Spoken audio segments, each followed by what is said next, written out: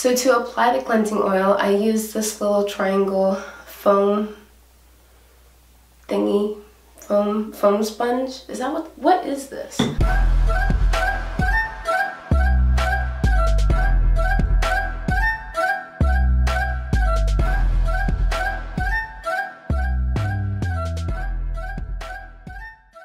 Today's video is very different from past videos.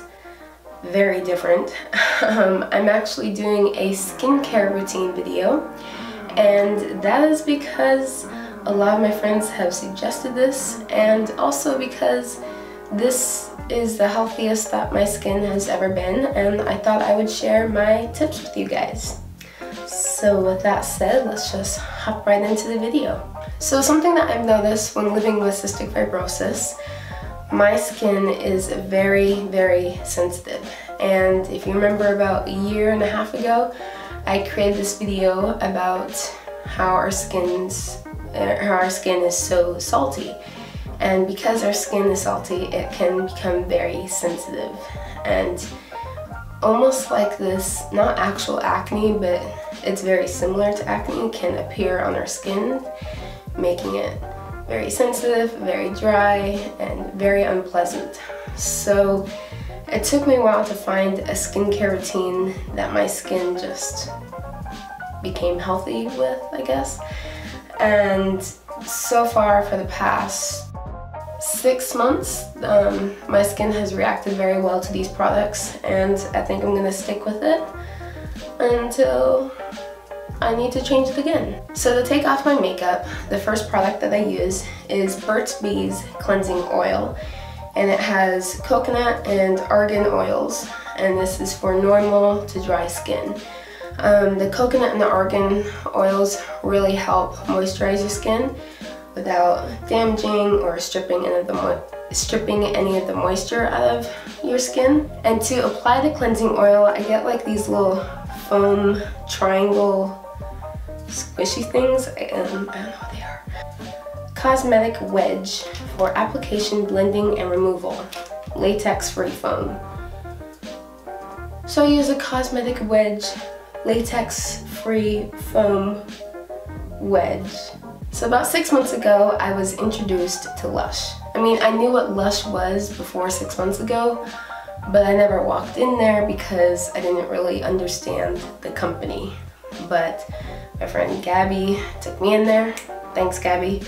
And I started to use a few of their products and take samples and see how my skin reacted. So for the cleanser, and this is the only cleanser slash exfoliator that works wonders for my skin, and it's the Let the Good Times Roll, and it has maize flour, cornmeal, and cinnamon powder that helps exfoliate, and it also really moisturizes your skin, so it doesn't like exfoliate to the point where your skin is really rough. It just exfoliates a little bit of dead skin but still leaves it moisturized. So something that you're probably noticing with all the products that I use is that they're all organic, and the reason why I chose all organic products is because since my skin is so sensitive, using organic products, I know it won't damage my skin and it's healthy for my skin, whereas if I use man-made products and fake stuff,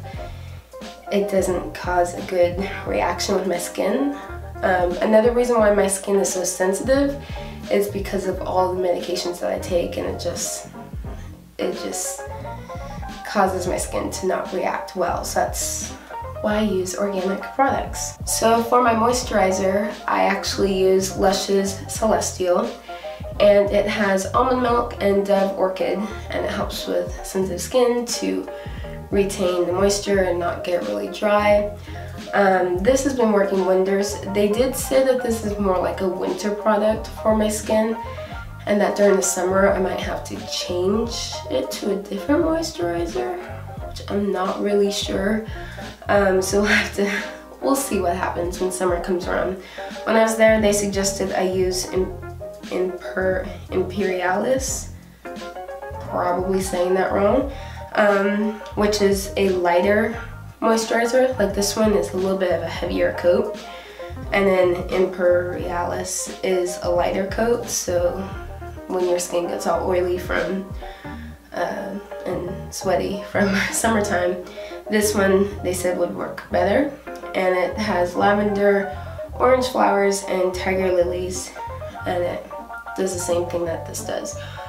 So I don't know. We'll see how my skin reacts during the summer, because I started using these products in the fall. I just use those 3 products, and they're not too expensive because the containers that I use last a really long time, and they're beneficial for my skin. So I highly recommend trying these out if you want to. I'll leave all the links in the description box below to where you can get these products. But honestly, try what's best for your skin, and if you need to change things up, or tell me what stuff that you use and comment that below, because I'd love to know what you use. Is that weird that I'd like to know what you guys like to use for your skincare routine?